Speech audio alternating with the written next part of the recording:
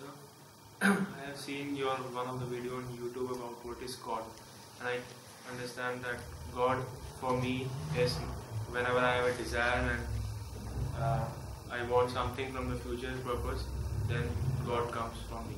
So should I stop worshipping God? Yeah, obviously, if God is the one who grants you your desires, then you are not worshipping God, you are worshipping your desires. Stop worshipping your desires, obviously. Who is God for you? Does God really exist? For you it does. Who is God for you? The one who grants you your wish. My faith. Faith in what? Faith in what? When do you go to God? Let me put it this way. When you are afraid or when you are greedy. So, alright, that's a payment that you must make. You granted my wish. Thank you. Otherwise, things might be in doubt for the next time. He might feel bad.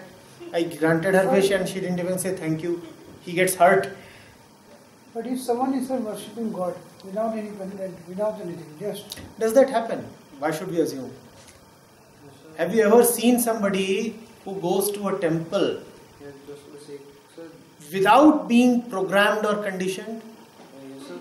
If he is not programmed or conditioned, why will he go to a temple? So, for example, in the bathroom. Gather the question first. I want to meet God. If I am not programmed or conditioned, why will I go to a temple?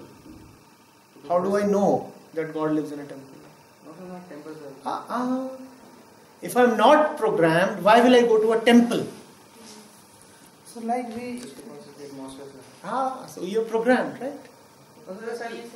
For example, sir, when you go to Vrindavan, that Bhakti Bihari temple, I just like it there. I don't know why.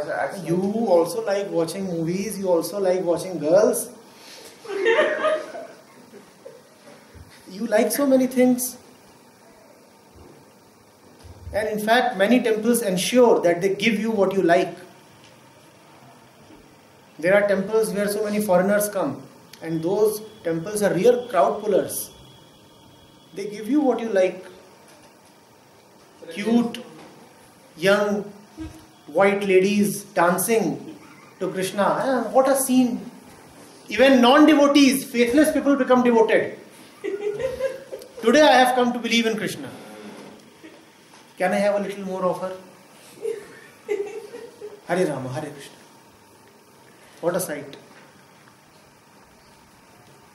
So my question is, does God really exist? What is God? Because I don't believe in God. How does it matter? No sir, because there are many people... He believes in God. He believes in God and he does not know what he believes in. You don't believe in God and you do not know what you don't believe in. I say something to you in Japanese. Do you know Japanese? No. Do you know Japanese? I say something to you in Japanese. And you start dancing, thinking that I have complimented you. And he gets enraged, thinking that I have abused him. How does it matter? Neither you know what I have said, nor does he know. Neither he knows what God is. Does a worshipper know God? Does a non-worshipper know God? Does a believer know God? Does a non-believer know God? So what is the point in believing or non-believing? Go ahead, do what you want to do. It's anyway your own fantasy, your own imagination. When you say I don't believe in God, what do you not believe in? What is God? That's what I'm asking. What is God? How can you not believe in something without even knowing it? You're not getting my question. I write A in front of you and I ask you whether it is positive or negative. Or let me just say, real or imaginary. I write something and I ask you whether it is real or imaginary. I just write root A. Tell me whether it is real or imaginary. Can you answer this question? Yes. How can you answer this question? Do you know what A is? Out of our own imagination. You can imagine what A is and keep answering the question. You don't even know what A is, but you are telling me what root A is, real or imaginary. But sir, is it possible to find the value of A? I mean, is it possible that... That's a different question. So then, is it possible? Is it really possible? For whom?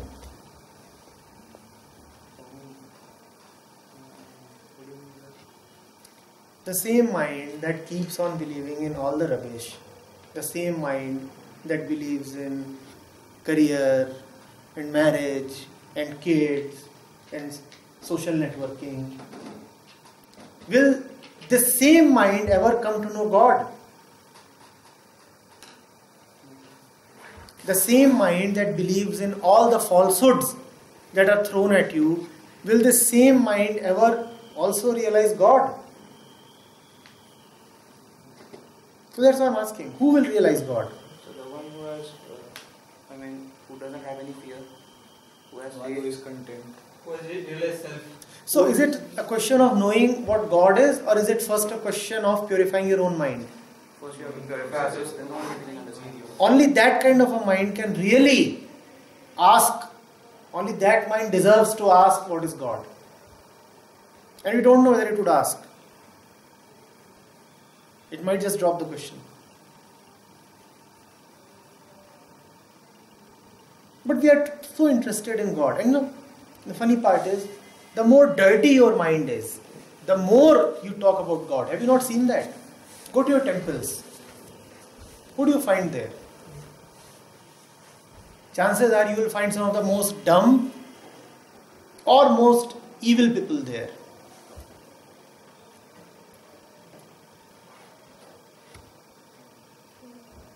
You go to your temples, you either find dumb people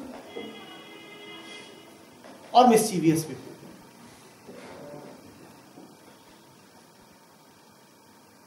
They are the ones who are most interested in God. Dumb people, why? Because they do not realize anything. No intelligence. So whatever is told to them, they just accept and they form a crowd and they start singing. Have you not seen that? Some stupid crowd, 200 people, who don't even know what they are saying, what that shlok means or what that bhajan means. They don't even know, and yet they are singing. Is that not dumbness? Yes. Or evil people who want to use God for their own nefarious purposes.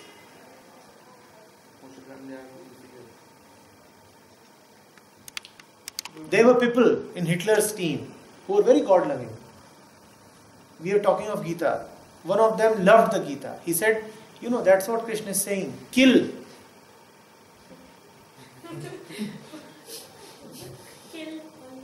So kill without considering that the other fellow is your own family member or brother or grandfather. This is a wrong interpretation of Gita. What do you mean by the right interpretation, beta? Who will interpret? This same mind that is jealous, possessive, insecure. How can this mind interpret the Gita?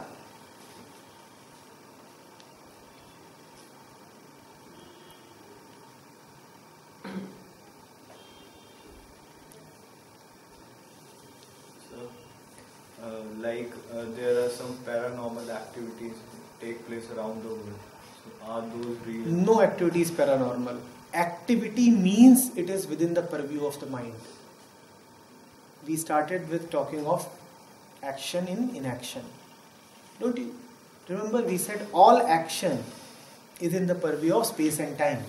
So there is nothing called paranormal activity. There is just activity. Normal, paranormal, metanormal, whatever you want to call it. And all activity is necessarily in the world, in 3 dimensions, in time, XYZ T, and that is time, and that is mind. That is mind, pure and simple. You may dream up whatever you want to dream. It's all happening in the mind, nowhere else. The things which are not scientifically explained. Tomorrow they'll be explained, it's alright. Or you might be dreaming, it's alright.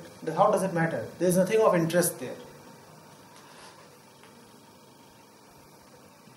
So ये जो बात जिसमें सारे बाबा जो है ये सब God को डिफाइन करते रहते हैं, तो गलत है सर? मेरे अंडरस्टैंडिंग में तो जैसे आप बोल रहे हो कन्विंस, वो मेरा ठीक है, वो अपने तरह से कन्विंस करते हैं, वो मेरे लिए वो भी ठीक लगता है। सर ये जो कृष्ण भगवान ने गीता लिखी मतलब कृष्ण भगवान कुछ थे गीता किसने लिखी फिर ऐसे मुझे सर मैं बोली थी तो फिर मतलब ये ह्यूमन की अंडरस्टैंडिंग ही तो है कि उन्होंने खुद लिखा है कृष्ण भगवान को मान बेटा Gita was there before you came, not into this world, into this session. Sir Before you came into this session, we were talking of the Gita. So the Gita is more ancient than you are, in both ways. तो मैं ये बोल रहा हूँ कि जैसे लोगों ने मान Try to understand what I'm saying. Had Krishna really been so immaterial, why would we start the session with him? He has said something beautiful, and we took that up. And twice or thrice we have referred to him. And he was a supremely intelligent being. So intelligent that what he has said stands the test of time. It is relevant today and it will be relevant always.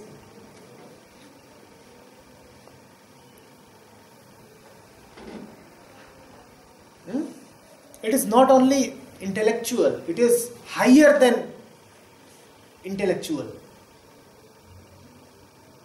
And what your godmen are saying, that is not even intellectual, that is less than intellectual. So don't you have the eyes to see and the ears to hear? Don't you find any difference between the Baba Log and Krishna? What the Baba Log is saying, I mean, forget about spirituality. At least there has to be an intellectual content. Spirituality comes way later. If you check their IQ, you might find that it is no more than 4.8. The fellow cannot even talk sense. How will he talk spirituality? He does not know 2 plus 2 4. How will he know magic? To go beyond rationality, first of all, you must be rational. You must understand rationality. He does not know maths, he does not know physics, he does not know the world, but he thinks that he knows the ultimate truth. In fact, he does not even think that way. If you ask him, he'll say, no, I don't know anything, these are idiots who come to me. He'll be very quick to admit. Even he does not agree to what he says. How can you agree to what he says? क्योंकि sir वो इतने सारे लोगों को एक साथ बताते हैं किसी चीज में That is it. जब वो पूरे सबके सामने पता झूठ बोलेंगे इसलिए The biggest lies can be told only in front of crowds. When you are face to face with me, it becomes difficult to lie to you. Because now, it is human to human. But when it's a crowd, then one can easily lie. Mass is accepting everyone. You go to his residence and you look at him in the eye. It will be difficult for him. But when it's a crowd, you can say anything. Say it loudly. Just say it loudly and appear confident. And ensure that you have goons who will bash up anybody who says something it makes you uncomfortable.